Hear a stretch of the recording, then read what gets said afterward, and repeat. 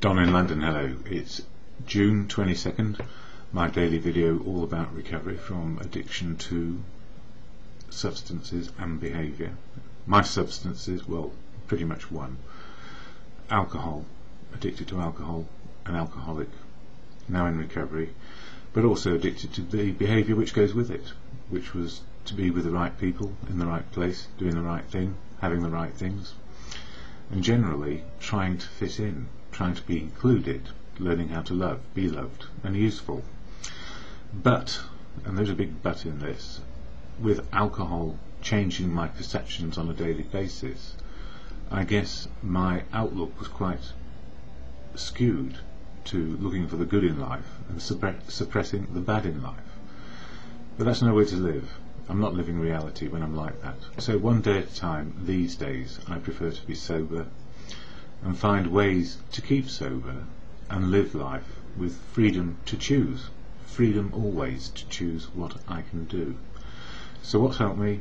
Family, friends, community, medical people, all kept me alive long enough, and still do, helping me with my perspective on life, and a fellowship, and that fellowship is AA, Alcoholics Anonymous. And if it hadn't been alcohol, it might have been something else, drugs, so I could have gone to Narcotics Anonymous. Or if it was food, there is Overeaters Anonymous, and all sorts of different fellowships out there with 12 principles in a toolkit to live. And principles don't stop us from being real people, living real life, and finding out who we are on a daily basis. So each day I find out a little bit more about what I do like, what is good for me, and who I am, just for today. So no longer looking to be at the destination quickly, more interested in the journey of life, and how to live it without a drink in my hand, and with a better perception of what's going on. So my videos include the daily reflections from other years, plus a reading from the 12 Steps and 12 Traditions, an AA book, all about Step 6, which is something I focus on in June, as does some of the literature of the Fellowship of AA in the daily reflections. It's all about Step 6, which is about asking to have our defects of character removed, but it's contingent on the day I ask. So, like any other person, when the pressure's on, I can be forgetful about what is good for me. And sometimes I need to stop and remind myself, what can I do and what can I not do today?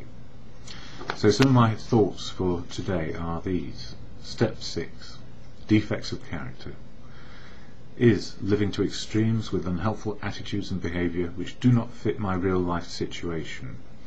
So in other words, I can have unhelpful attitudes, it's all about me, is one of them, and behaviour, which is behaving as if I'm the only person on the planet who counts.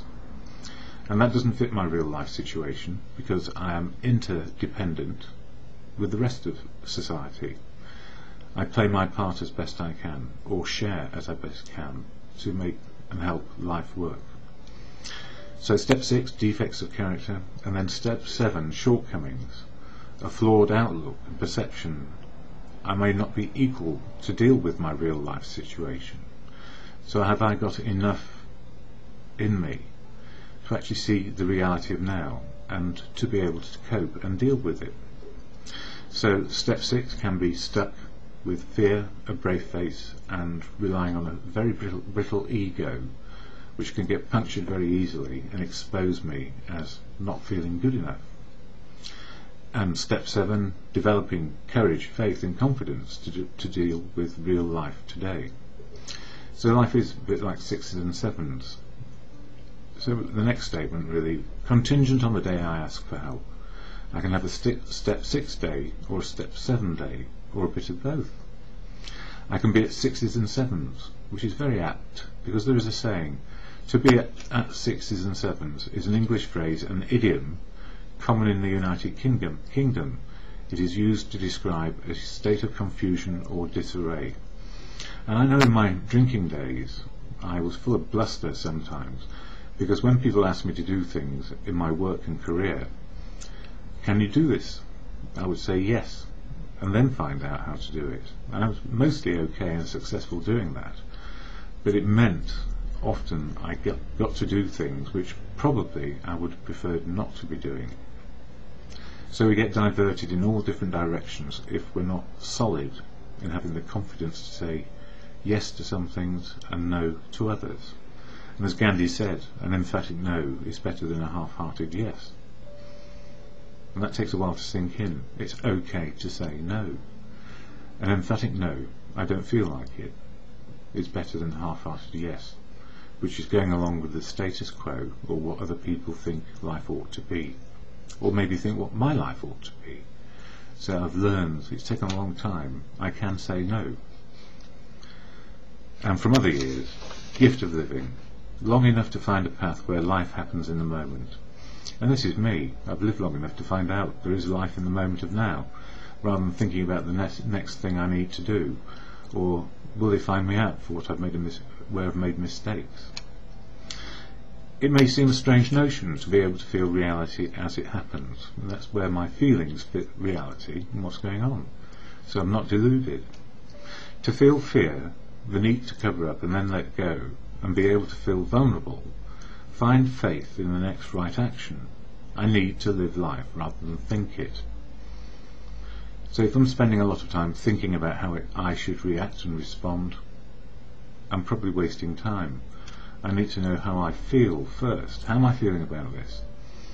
Is it something I may be doing or not doing? Can I continue long enough to find out whether it's worth doing? And that's what took a long time for me with being sober. It took a long time to get sober, and I'm glad I did. Yeah, today I am free. Yes, today I am free. Or the war in my head, the daily battle to face the world, is different. Freedom to learn, to start over at any time, to say to myself, bygones, some things I can't change. It's a learning experience. Move on. Don't look for blame or why it went wrong, but look to build on what can be done. It's done. Accept and learn. Free to let go, forgive, and share my life. And that took a lot. Letting go and letting people in. Freedom to let go and share my life. Courage to be wrong. Own up to being human and needing help in the moment. And everything's contingent on asking for help. So we are interdependent people. We can't live without the others, whoever they are. It could be family, friends, work, you name it, social, community, society. How am I feeling? A good question I ask myself each morning, and I do. Why? Well, with clinical depression as a backdrop, and I need to look at it for me and my feelings and attitudes and behaviour. So many elements to consider as I wake up each day. Oh yes, and type 1 diabetes on top. Another gift in recovery from a virus. The rush to work, the rush to be doing the right thing, the desire to be able to be fit, to be able to fit into life today. I don't know if it's about fitting in, or maybe it is, but seeing where I fit and how I feel about it. If you've heard that noise, it's the empties from the by Bendham restaurant, very famous in London, where people eat and drink and get merry. I need pause, ask myself, how am I feeling, why, and what can I do? Ask myself, how am I feeling, why, and what can I do? On my own I can resolve the simple day-to-day tasks which involve me. And when it gets complicated by other people, I need to ask, how are you feeling, and why? So we can find common ground in our activities today. So it's not just about me and how I feel. I need to ask you how you're feeling about things. When I say how am I feeling and ask myself that question, it's about assertive around my feelings and an understanding of what is possible and not possible. And when we ask together how are we feeling and why, it's about empathy. So we need to have enough assertiveness to find empathy with our friends, family, you name it, wherever we are, to have a little bit of empathy, or a lot of empathy, depending on our life situation and what is important in that moment. So that's me for today, and more follows. The daily reflections and other years, and a reading of step 6 from the 12 traditions and 12 steps of AA. Yes, more later.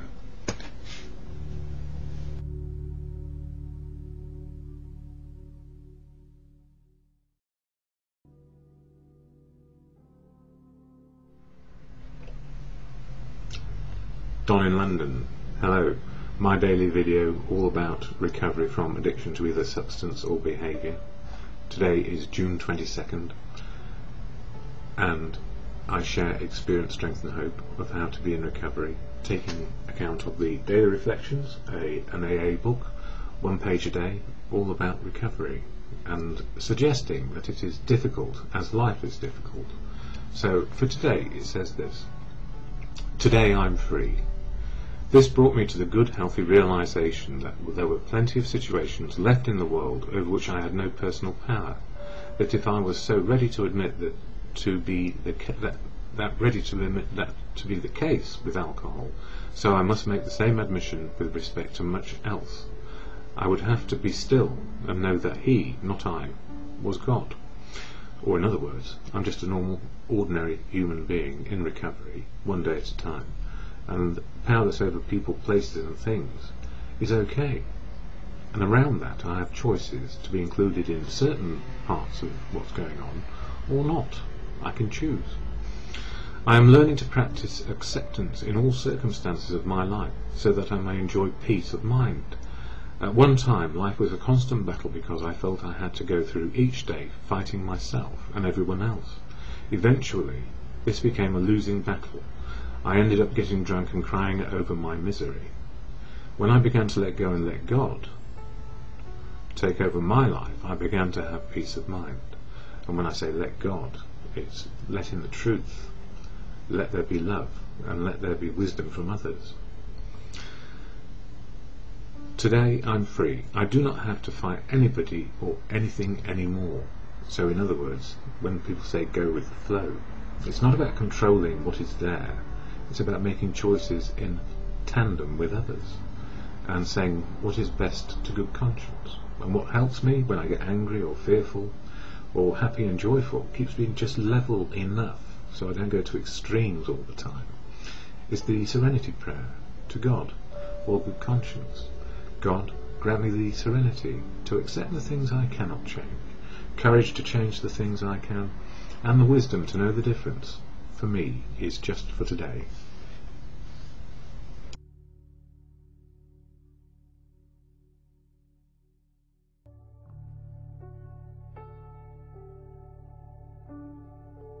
DonInLondon, hello, it's June 22nd, 2009.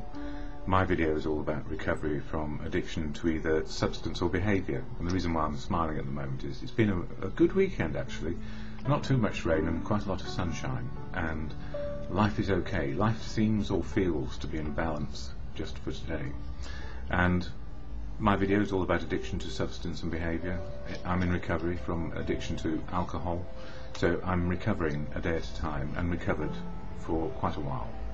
So I guess we don't graduate when we come into recovery. We just make sure and hope for a good sober day. So if it wasn't alcohol, there'd be other substances or behaviour which would have got me. I could cross-addict.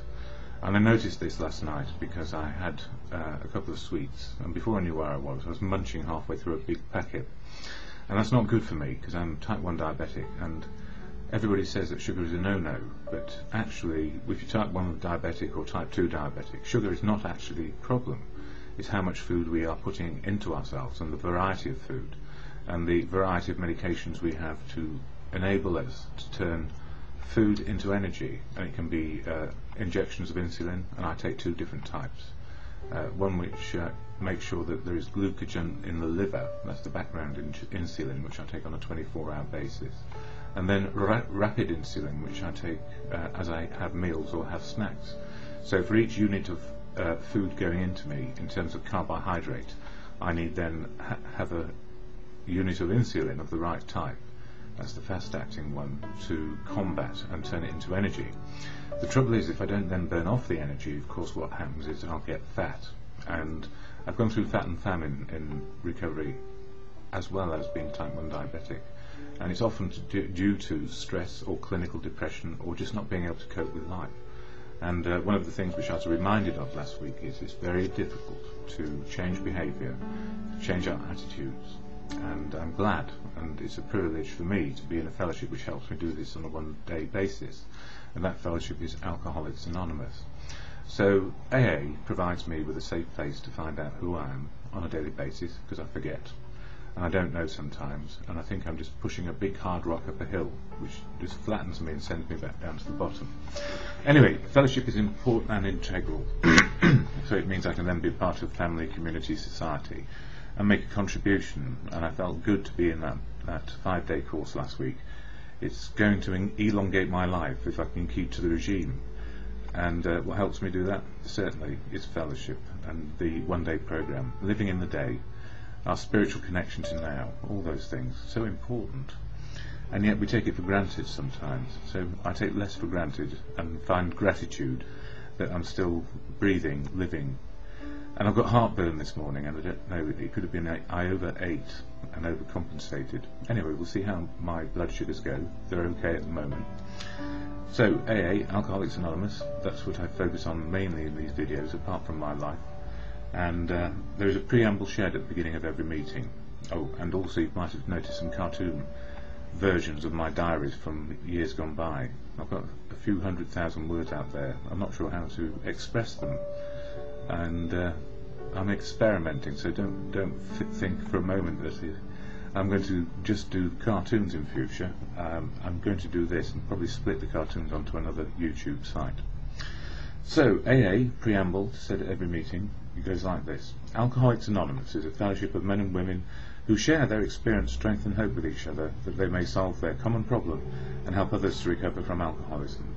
The only requirement for membership is the desire to stop drinking. There are no dues or fees for AA membership.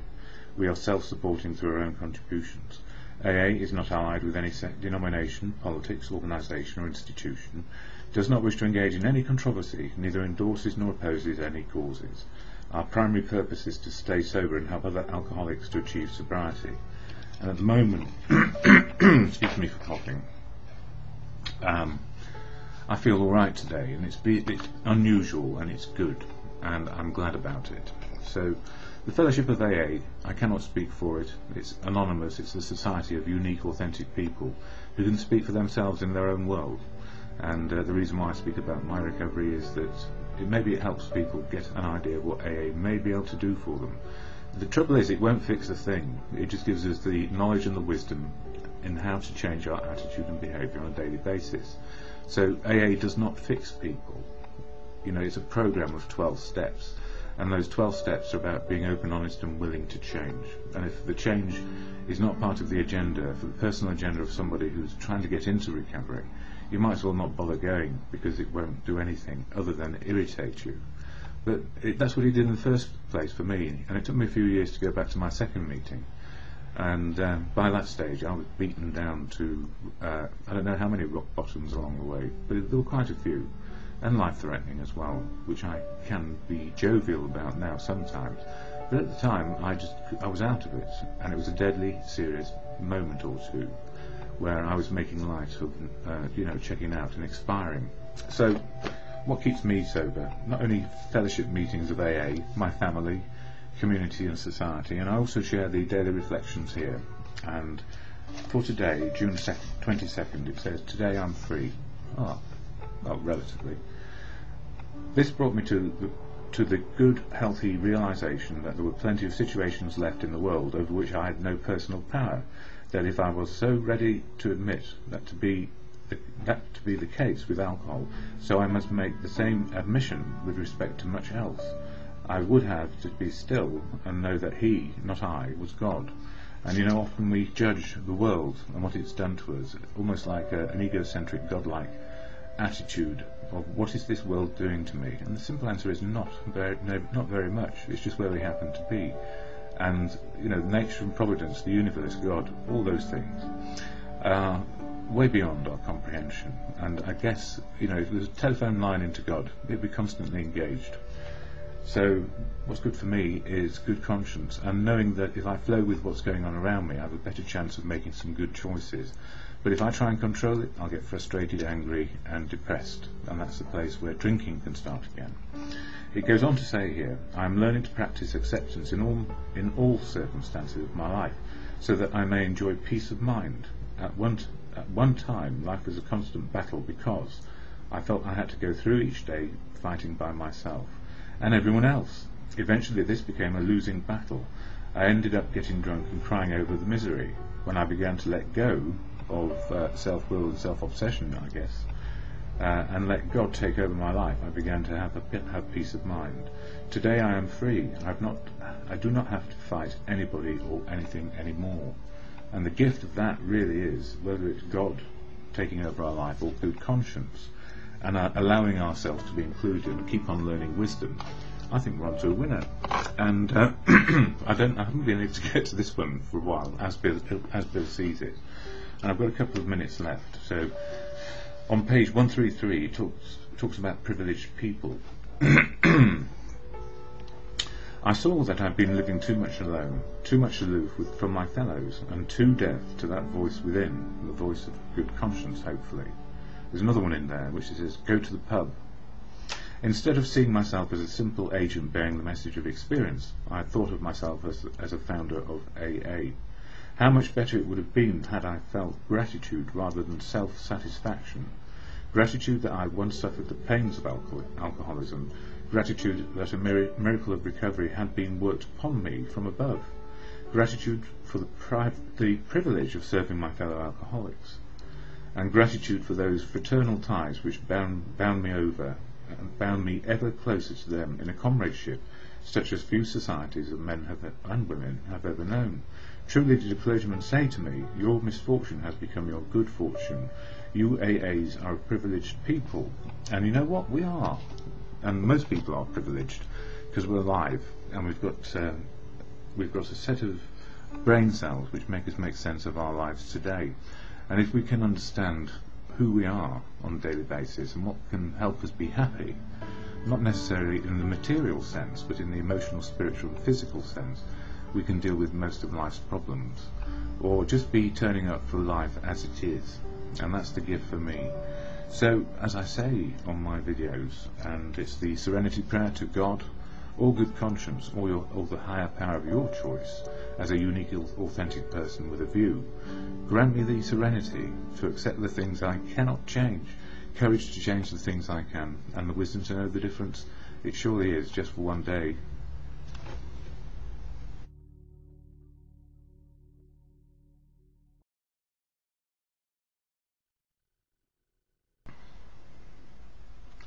Don in London, good morning. It's June the 22nd, 2008, and the time is just after 7 in the morning. Welcome to my video. And it's been an interesting 24 hours. And sometimes in recovery from anything, other things come into play. And for me, over the last week or two, I've noticed I've been sliding backwards in terms of depression. And that often means I'm pushing too far too quickly. And yesterday I had to sort of call a halt to any sort of social activities and do what I would call a maintenance day, which is simply getting on with me in the moment and doing some very simple things to keep on balance. And then reflect, where am I now? What am I doing? What may I do about it? So it's a bit like, how am I feeling? Why? What can I do? And that's a sort of singular approach to what we do when we're trying to sort out ourselves. And if we do it on our own in isolation, we can be quite assertive with ourselves and work out how we're going to cope with matters. Or, if it involves another person, like it does more often these days for me, how are we feeling? Why? And what can we do? And I've been in a new relationship now for a month or two, and it's all going very well. And at the same time, it's very interesting. We both need to maintain our own identity. And we're very keen to make sure that we don't lose out and stop doing things which are very useful to us. And my girlfriend is in recovery too, and has been around for quite a while, and is keen to make sure that nothing undermines either us or anything else we do. So we know that sobriety comes first, and sobriety is keeping away from drink and not getting into an agitated state because we're not sure how to cram everything into each day. And everybody works at 100% of the time. And the notion that we can keep on taking more and more on means that we pay less attention to the detail of living. So important is to say, well, if something's coming into our lives, then we need to let go some other things very gently. And it's not about letting go people. It's more to do with being more able to work out how to manage our time better, so we have quality time in all the endeavours we do. And that is so true. And I know that I've stretched myself a bit thin over the recent weeks, and the reason is obviously new and exciting times, and at the same time I need to maintain sobriety.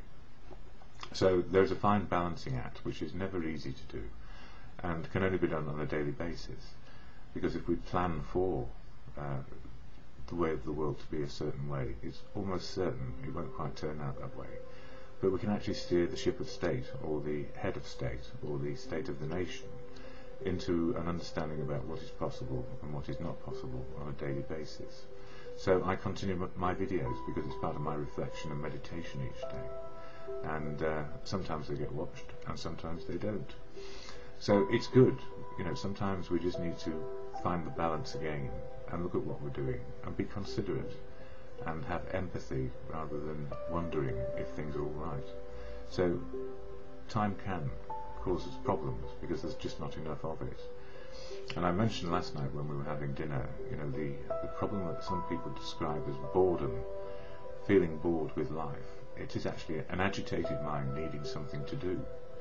And that doesn't happen to me these days, and hasn't happened to me for quite some time. So I don't get bored, I just am interested in what is going on around me. But I know also, speaking to my psychiatrist, that it's inevitable with a person with clinical depression, no matter how much professional help we get, and medication of the right sort, minimum quantities, not maximum quantities, that we can go off the boil and find that depression comes back to haunt us. And I guess what I've been doing in the last week is being a bit concerned about the frayed edges of my life. They're not that frayed. Anyway, coming on to why I do these videos, which is the daily reflections, and trying to make sense of how to make the day work. Somebody also wrote to me, and I do appreciate they wrote in absolute honesty about everything they said. And can an atheist pray, or can an agnostic pray to a power of their understanding? And actually, for me, yes, the answer is absolutely. Whether you believe in God or good conscience, what works is an exhortation to the truth, an exhortation to spiritual. As I said yesterday, the spiritual foundation of living is truth. And whatever affords that, whatever we get in terms of help from family, community, society, professionals, whatever enables us to make the best use of each day, see it without denials, or less denial than we might wish, without less filters, or rather having less filters get in the way of the truth, then I think we're on to a winner. And it's not something that we can be perfect at, it's just something we can work on gradually each day. My scenery in the back is a bit different. I've changed where I've got my webcam, so apologies for the busy background. And this one, Daily Reflections, 22nd, it says, "Today I'm free." This brought me to the good, healthy realisation that there were plenty of situations left in the world over which I had no personal power. That if I was so ready to admit that to be the case with alcohol, so I must make the same admission with respect to so much else. I would have to be still and know that He, not I, was God.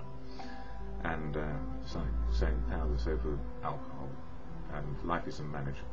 Certainly also powerless over people, places and things, because if we try and control them, life will get very unmanageable, and either they become prisoners or we become prisoners by trying to control it.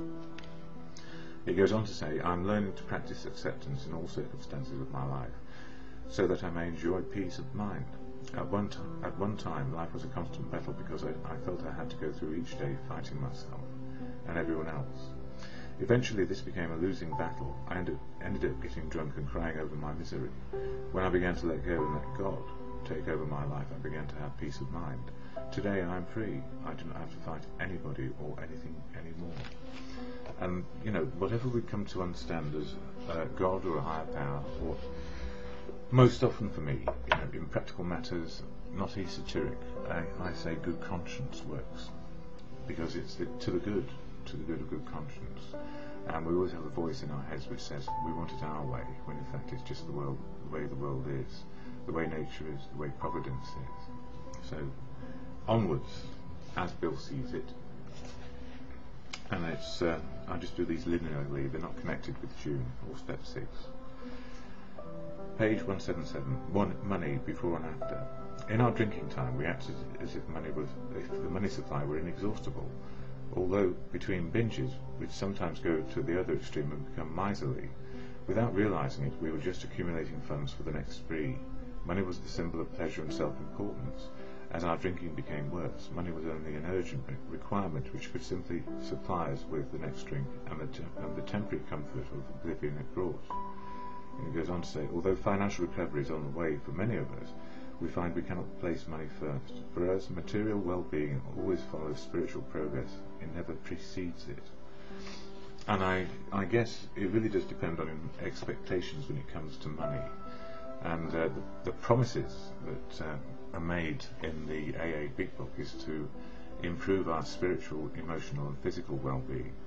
And as a consequence of that, there may be financial security in the future. But there is nothing ever secure except what we learn on a daily basis and what we can do on a daily basis. The rest is down to nature and providence, most likely, or to powers greater than us, like whether the hospital picks up what it needs to, or we actually do something about those things which ail us. 22nd of June in this book, 24 hours a day, saves. If you have any doubt, just ask any of the older members of the AA group, and they will readily tell you that since they turned their lives over to the care of God, or good conscience in my case, as they understand it, many of their problems have been banished into the forgotten yesterdays. When you allow yourself to be upset over one thing, you succeed only in opening the door from the coming of hundreds of other upsetting things. Am I allowing myself to be upset over little things? And often it is the little things which actually grate deeply on us. And the answer is to let go of those things which have real no consequence in a lifetime, and just get on with doing the right thing, and that is not reacting to life, but responding to it and being a part of, living the life of recovery. So there we go. My time is up, and maybe more later, most likely tomorrow.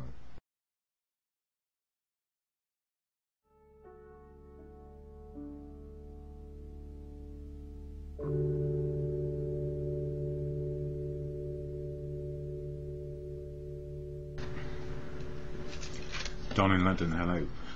My video is all about recovery from addiction to either substance or behaviour. My addictive substance, alcohol, my behaviour equally addictive around people, places and things. So these days, sober one day at a time, and that's what seems to work. Live in the day, live in the moment, find my spiritual connection to living in the moment of now. Spiritual life is real life. Everything is spiritual. So all those 35 years of drinking were spiritual, and what follows on, one day at a time, is also spiritual.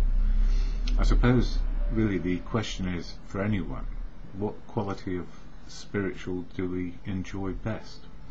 And only a person can make up their own mind what is best for them. So I share about what helped me into recovery and to be sober one day at a time, with the help and aid of fellowship. That fellowship is AA. And today I just want to read from this book, 12 Steps and 12 Traditions, which is the backbone, I guess, of much of what the fellowship is about.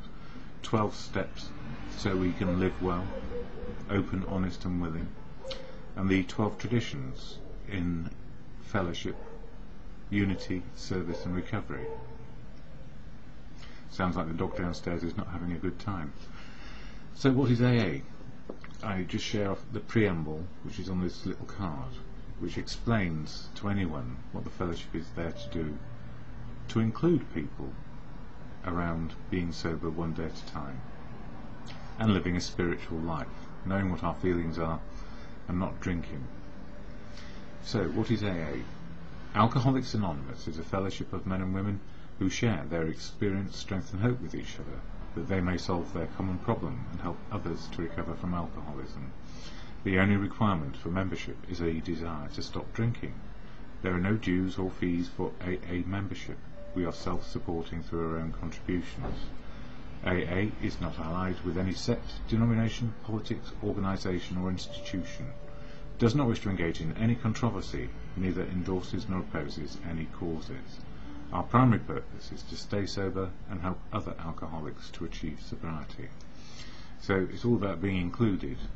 The only requirement for membership is a desire to stop drinking.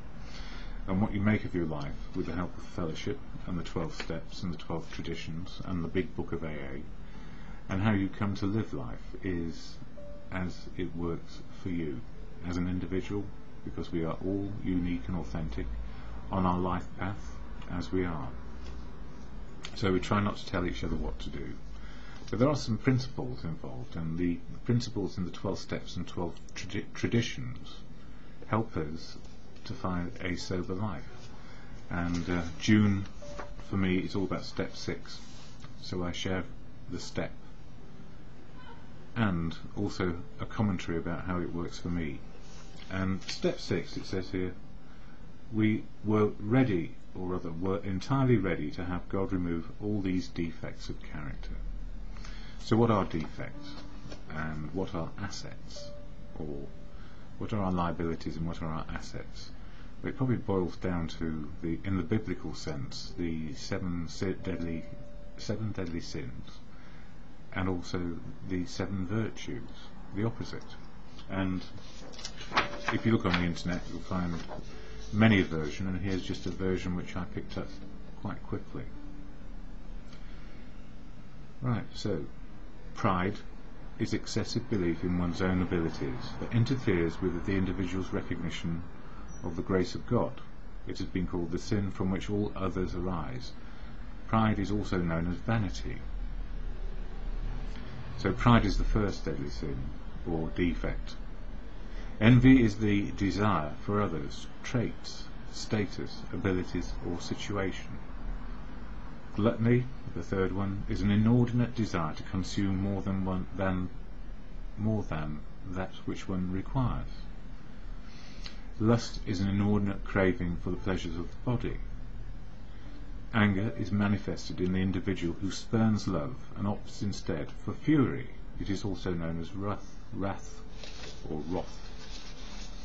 Sloth is the avoidance of physical or spiritual work. And the opposite, if you like, the 7 contrary virtues: humility, kindness, abstinence, chastity, patience, liberality, diligence. And the contrary virtues were derived from the battle for the poem, an epic poem written by Prudentius circa 410 AD, an epic poem written.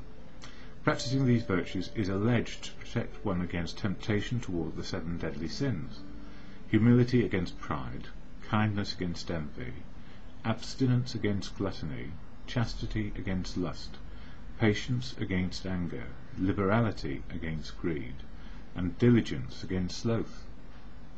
So, very black and white. You're either one or the other. But in real life, what are we? We're all of those things at different times in our lives.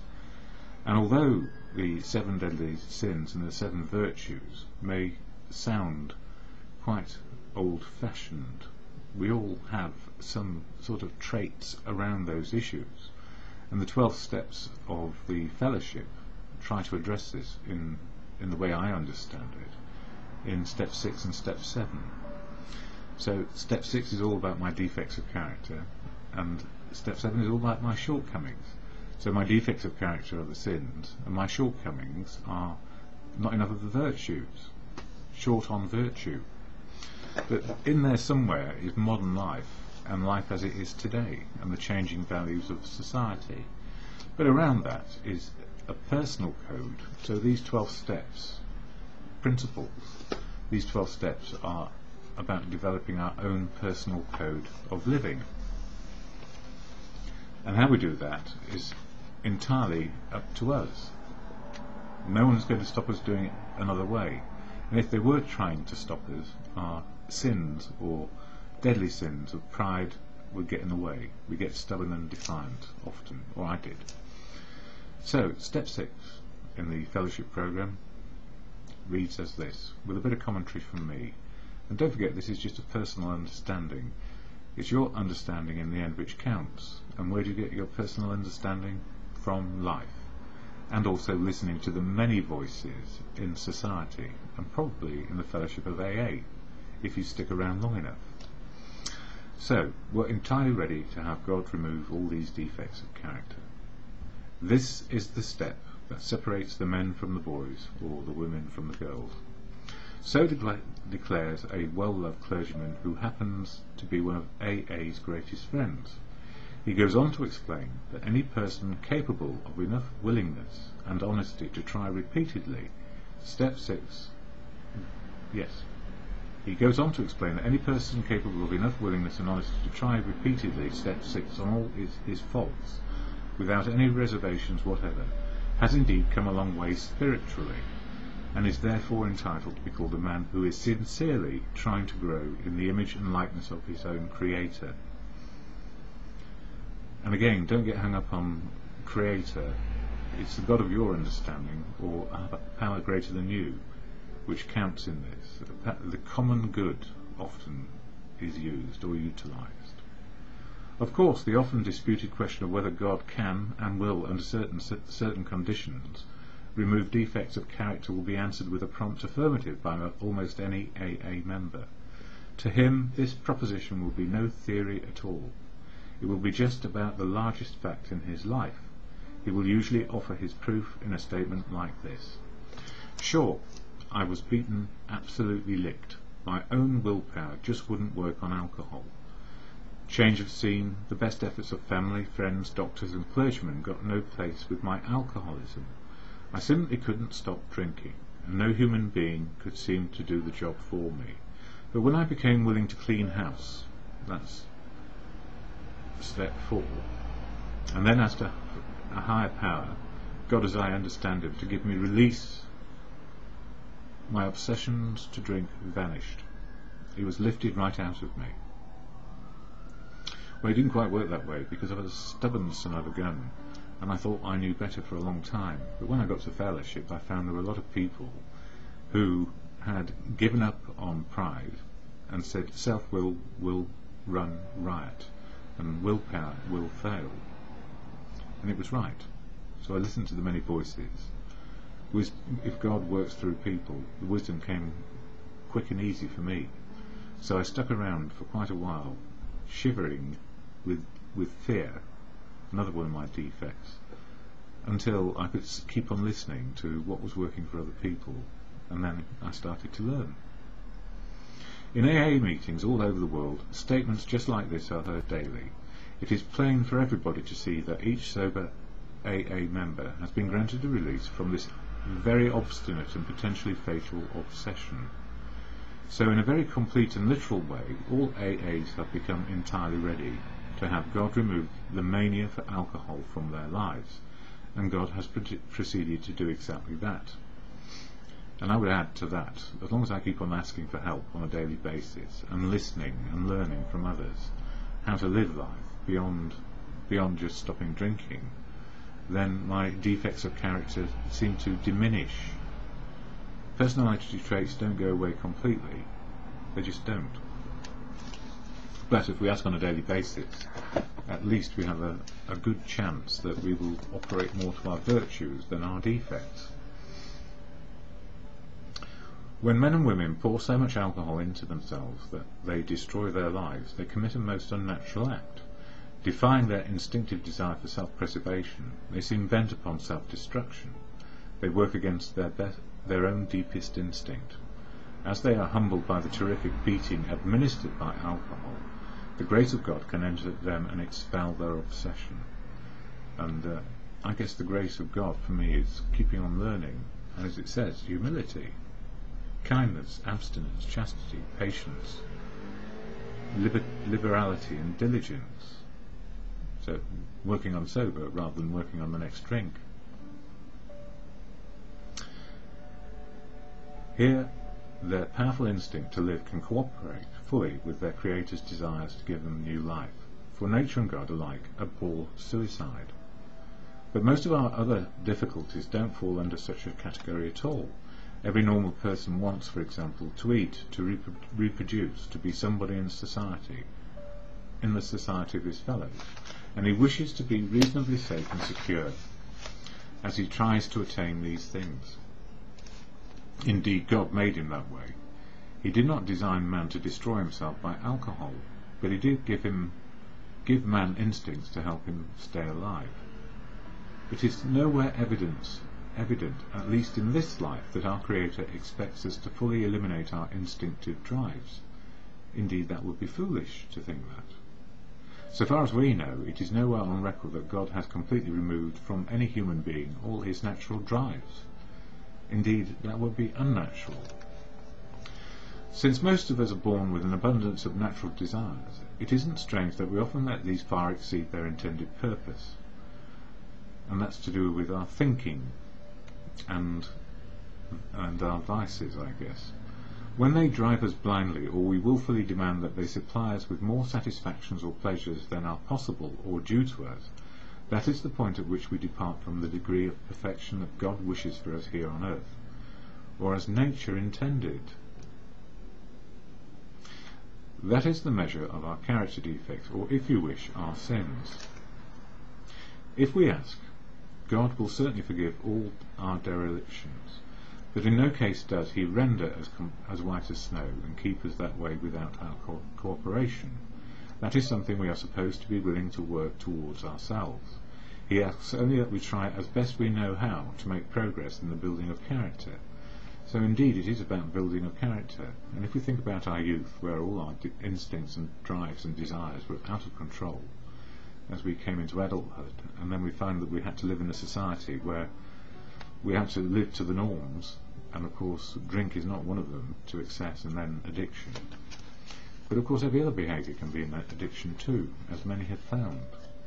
So step 6, we're entirely ready to have God remove all these defects of character, is AA's way of stating the best possible attitude one can take in order to make a beginning on this lifetime job. In other words, to find balance in our natural drives and living, so that we can be included in society. This does not mean that we expect all of our character defects to be lifted out of us as the drive to drink was. A few of them may be, but with most of them we shall have to be content with patient improvement. And that's the game, progress not perfect. Because if we try to be perfect from day one, we would fail. We would be back on pride and self-will. The key words, entirely ready, underline the fact that we want to aim at the very best we know or can learn. How many of us have this degree of readiness? In an absolute sense, practically nobody has it. The best we can do, with all honesty that we can summon, is to try to have it. Even then, the best of us will discover, to our dismay, that there is always a sticking point, a point at which we say, no, I can't give this up yet. And we shall often tread on even more dangerous ground when we cry, this I will never give up. Such is the power of our instincts to overreach themselves.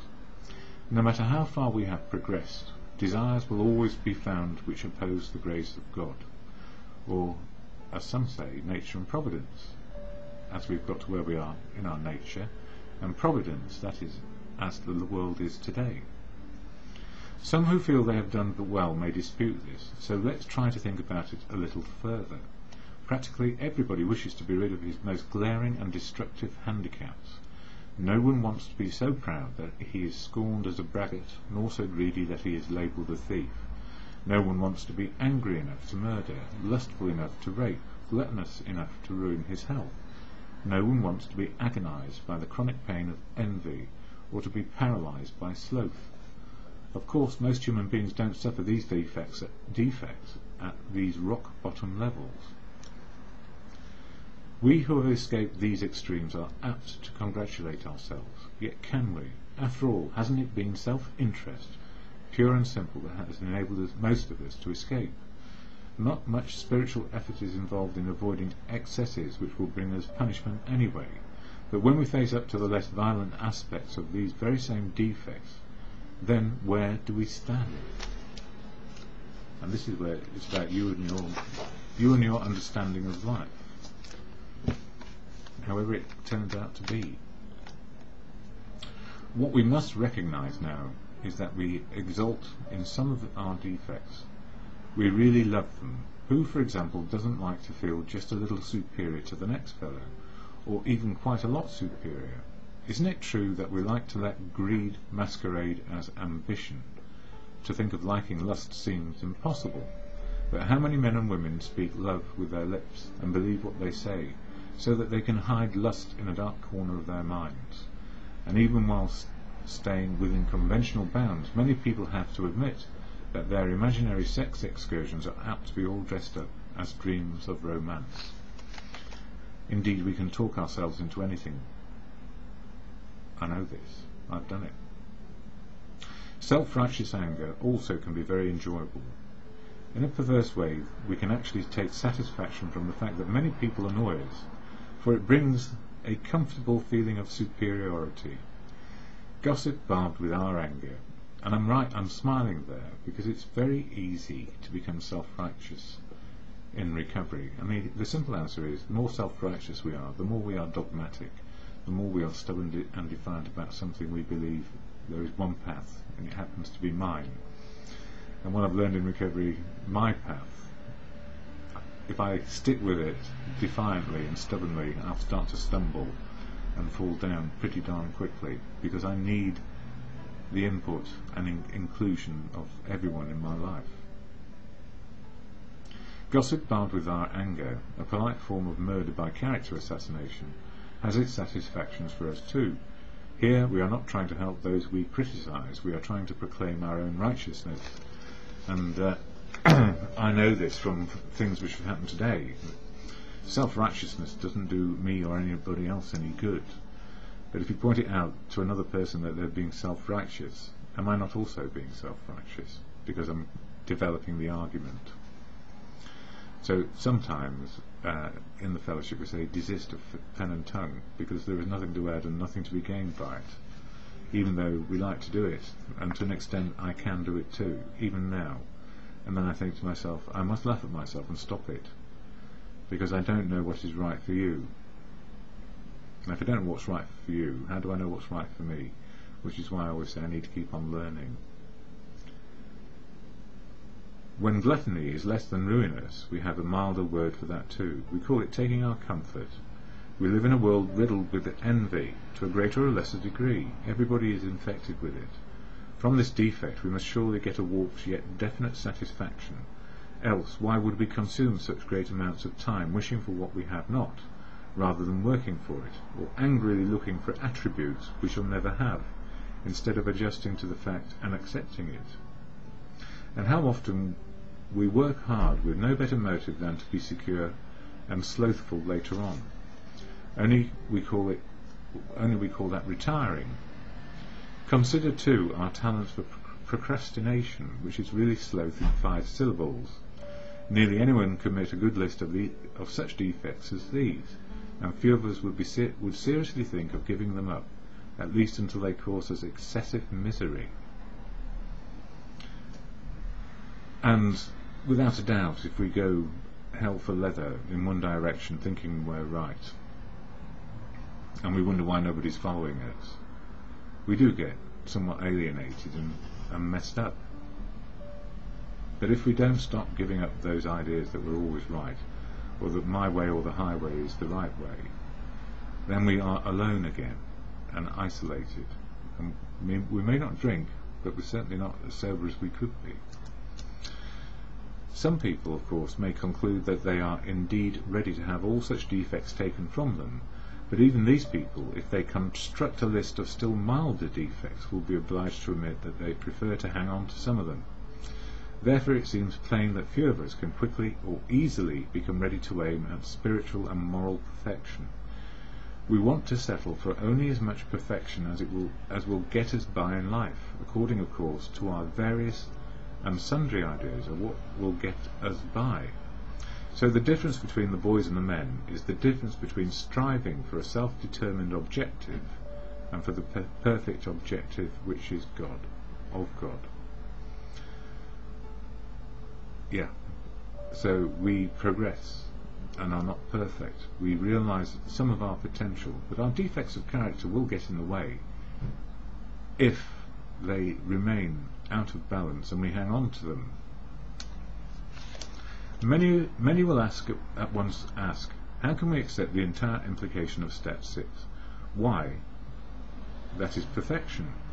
This sounds like a hard question, but practically speaking it isn't. Only step 1, where we made the 100% admission, we were powerless over alcohol, can be practiced with absolute perfection. The remaining 11 steps state perfect ideals. So strict adherence to the steps is about perfect ideals. But, strict adherence on a daily basis, life is happening around us and we're going to be pushed and pulled in all sorts of ways. So defects as well as virtues will be around. There are goals towards which we look and the measuring sticks by which we estimate our progress. Seen in this light, step 6 is still difficult but not at all impossible. The only urgent thing is that we make a beginning and keep trying. And that's it. We make a beginning and keep trying. So contingent on the day we ask for help and refocus ourselves around the virtues: humility, kindness, abstinence, chastity, patience, liberality and diligence. We are on a better wicket, if you like, if you're a cricketer. If we would gain any real advantage in the use of this step on problems other than alcohol, we shall need to make a brand new venture into open-mindedness. We shall need to raise our eyes towards perfection and be ready to walk in that direction. It will seldom matter how haltingly we walk. The only question will be, are we ready? So, contingent on the day we ask, are we ready to let go righteousness and every other excessive outlook or personality trait? Are we ready? And the only answer is yes, really. Or if we are stubborn and defiant and angry, the answer may be no. So we keep on trying. Looking again at those defects we are still unwilling to give up, we ought to erase the hard and fast lines that we have drawn. Perhaps we shall be obliged in some cases still to say, this I cannot give up yet. But we should not say to ourselves that I will never give up. Let's dispose of what appears to be a hazardous open end we have left. It is suggested that we ought to become entirely willing to aim towards perfection. We know that some delay, however, might be pardoned. That word in the mind of a rationalizing alcoholic could certainly be given a long-term meaning. He could say, how very easy. Sure, I'll head towards perfection, but I'm certainly not going to hurry. Maybe I can postpone dealing with some of my problems indefinitely. Of course, this won't do. Such a bluffing of oneself will have to go the way of many another pleasant rationalization. At the very least, we shall have to come to grips with some of our worst character defects and take action towards their removal as quickly as possible. Well, complete understanding that defects of character can come up in any moment of the day if we are provoked, or we provoke others. The moment we say no, never, our minds close against the grace of God, or common sense. After all, what else would God's words be beyond common sense and wisdom for the common man? We're not talking rocket science here, we're talking common sense. Delay is dangerous, and rebellion may be fatal. This is the exact point at which we abandon limited objective and move towards God's will for us, as nature intended. Nature and providence. All these wonderful words I like, because spiritual is now. Spiritual's in the moment. It's not tomorrow and it's not yesterday. Although every experience we've had brings us to this spiritual moment of now. And either we accept life on life's terms, acceptance is the key always, or we get into trouble again. And it's being defiant or angry against our situation often, that life isn't giving us what we think we deserve. So just a reminder, the contrary virtues were derived as follows. Humility against pride, kindness against envy, abstinence against gluttony, chastity against lust, patience against anger, liberality against greed, and diligence against sloth. And step 6, the 7 deadly sins, or removal of them, is subject to asking on a daily basis, how am I going to live today? How do I want to behave? How do I want to be open, honest and willing to change my attitude and behaviour to fit my circumstances? And do my feelings fit my life right now? If we've been good in our step 4, life story, and expressed it and shared it with another human being and to our Creator as we choose, then step 6 defects fall out of that life story quite easily. And also our shortcomings, the virtues, which is all about step 7. I don't know that we can take 6 and 7 in isolation. I can have a step 6 day full of defects of character if I'm stubborn and defiant and go back to my old behaviour. Or I can have a better day with a bit of courage, faith, confidence around humility, kindness, abstinence, chastity, patience, liberality and diligence. And I'm a slow learner and often have been a poor student in the past. I was criticised deeply by someone when I said I was a poor student in the past, or I could be a poor student, and it was pounced upon as a defect. It's a defect to keep on pointing it out. My defect would be not to say it, if you get my drift. So these are my views and understandings of step 6 and 7.